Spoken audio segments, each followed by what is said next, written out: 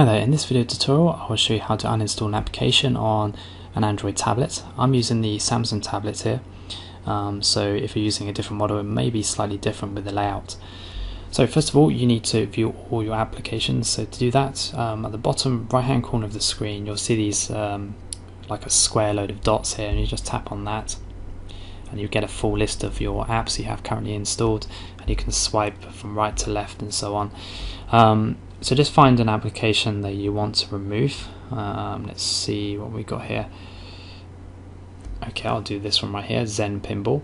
So you're just going to tap on the app and hold it down, and then you're just going to go right to the top where it says uninstall, and then just make sure it's highlighted in red, and then just release, and then you'll be prompted with a confirmation basically that you want to uninstall. So just press OK, and that would have uninstalled the application for you.